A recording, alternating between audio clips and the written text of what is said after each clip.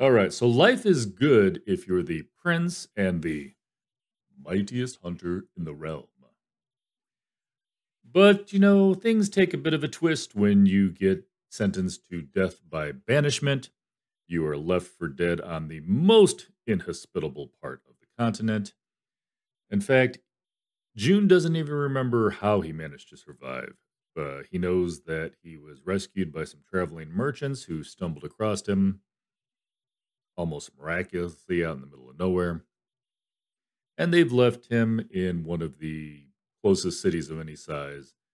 Again, this is all outside of his realm. He has been banished. And he spent the last 3 years basically looking over his shoulder, waiting for that other shoe to drop, as they say. And remember, just because you're paranoid doesn't mean it's not true.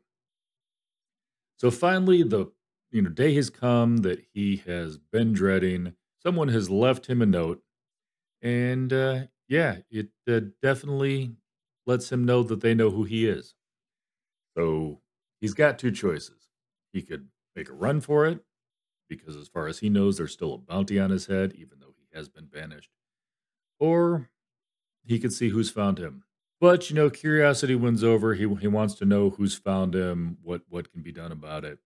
And surprise, surprise, it's not an assassin. It's not a mercenary.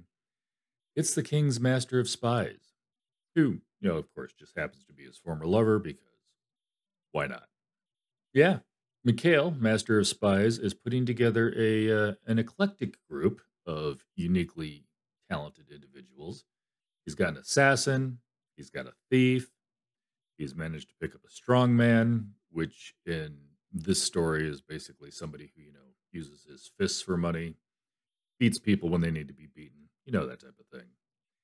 He's got a nobleman that's tagged along here, and now he just needs June back because June, being the crown prince, is an integral part of this. After all, the plan is to kill the current God King, which just happens to be June's brother.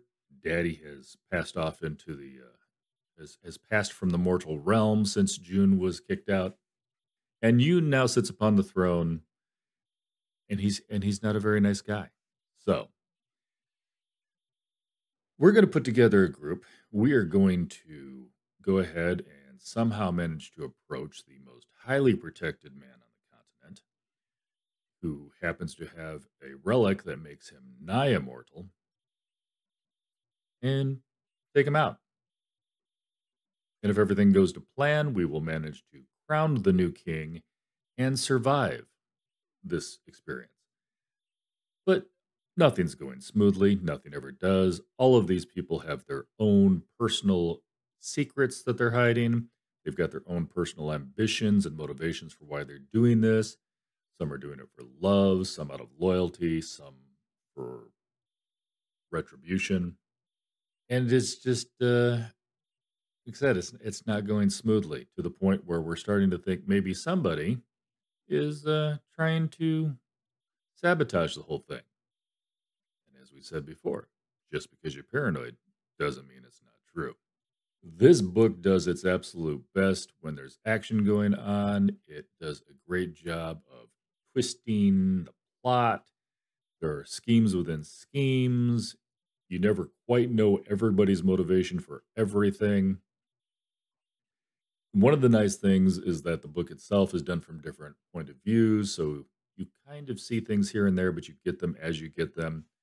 So you get the overall pictures, while the characters, of course, they don't know each other's motivations necessarily.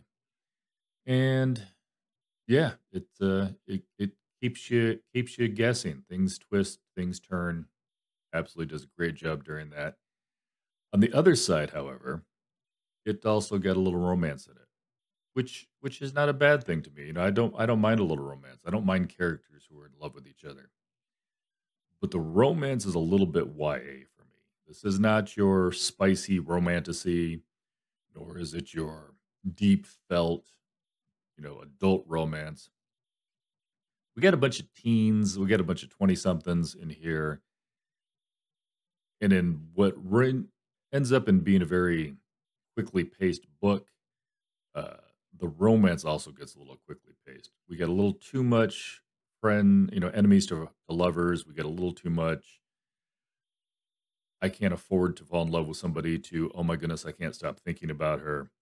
So the romance is the weakest part of this. And I'm not just saying that because I don't like romance. I think if you look at other reviews as well, you're going to find that probably the romance was the hardest part for people to get on board with. The other thing, and this is just for the people who listen to the audiobook, and normally I love cast audio or cast narrations where everybody's got their own voice. Downside for this one is that the cast narration each does their own point of view chapter, which means each of the narrators has to do all the voices for all the characters. And it becomes quite apparent that they haven't done this in front of each other.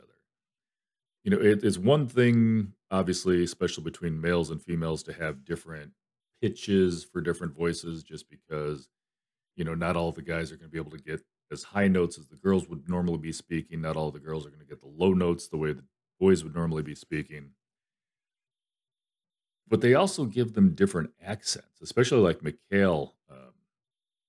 Some of them just give him a normal, everyday American voice. Other ones, he's definitely got a bit of a British or possibly, no, I wouldn't say Irish, but they definitely give him an accent that is not American. And so as you're listening to it, you really quickly get used to whose point of view it's from by the narrator. Like I said, all the narrators individually did a great job. But when you're switching between it and you've basically got 6 different voices for each of the 6 different main characters, and that's not even including the side characters that come and go. That part can get a little confusing. Like, wait, who's talking now? Uh, so as much as I would normally love the audiobook, and if you do love the audiobook, I will have a link down to the Libro FM in the notes. But I would really push for getting the physical book. I am giving this book a 4. There were parts in the middle of it, and especially during some of the romance where I was leaning 3.5.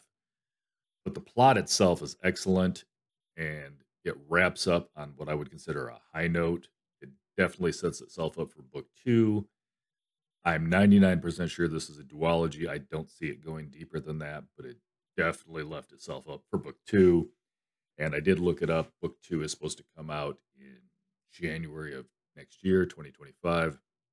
So I'm definitely reading book 2. I got to see how this story ends. Book 1, the plot itself, I'm all in for the plot. The romance, I could have done without. But yeah, I'm giving it a 4. Pretty solid book.